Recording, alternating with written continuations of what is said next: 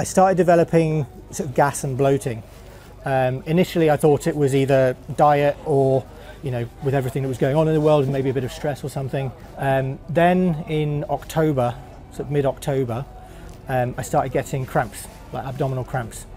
They didn't go away after a couple of weeks and actually got worse. So my family were very much, okay, you really need to go and see a doctor because this isn't normal. And then at the beginning of January 2021, they diagnosed me with stage 3 bowel cancer. So I was diagnosed with breast cancer in 2021 in the height of COVID because I found a lump in my breast, and I thought, that's a bit unusual, and I left it a couple of weeks and it was still there, and I thought I need to go and get this checked out. So I got in touch with my GP, talked it through, and they said straight away, we're going to refer you to the breast clinic. And yeah, it was confirmed then, it was breast cancer. So the aim and the benefits of the campaign really is that we know, myself included and my friends included, we're all a bit frightened of cancer, and actually we know that 83%, that's more than 4 out of 5 of us, if we catch the signs of cancer early, is completely curable.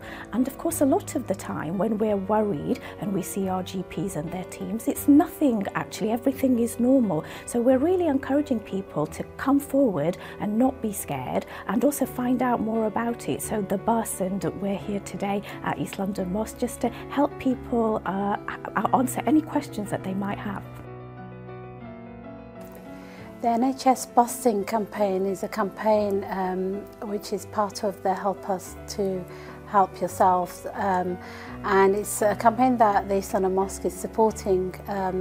It's about raising awareness of early signs of cancer. So early signs of cancer means that people can be treated quite soon. During the pandemic, people have not had access to GP services, and they haven't detected or known what to do when they detect early signs.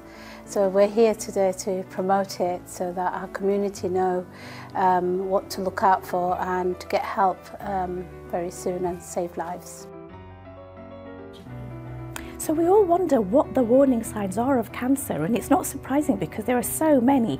I'm going to go through a few now. So if we've had a cough for more than 3 weeks, and time just flies, we're all busy, we often think 3 weeks isn't long, but actually if we've had a cough for more than 3 weeks, we should come forward and speak to our GP teams. If we've had any blood in our wee-wee or our poo-poo, our urine or our stools, definitely come forward, even if that's just once. If we've got any lumps, if we're losing weight without trying to lose weight, if we've got tummy pain for more than 3 weeks, or we're feeling more bloated for more than 3 weeks. And finally, I would say if your body just doesn't feel right, something feels a bit wrong, don't worry, you're not wasting anybody's time, come forward. I'm Ryan Riley, I'm the founder of Life Kitchen, which is a multi-award winning cookery class for people living with cancer. I got into it through my mother's illness. I was 18 when she was diagnosed with small cell lung cancer. There were a couple of signs there, but we didn't really know about any of them, and by the time we did, she was on holiday on a cruise with her leg blew up, and suddenly we needed to figure out what that was. Straight to a diagnosis of small cell lung cancer. The NHS asked me to, share my story and basically spread the message that, with cancer affecting 1 in 2 people within their lifetime, it's so vitally important that people take any kind of symptom or abnormality seriously. Like, get to know your body, and if there is something that is, wrong or unusual, go and see your GP, because the sooner you do that, it might not be cancer, but it might be. And if it is, then it's important that it's found early.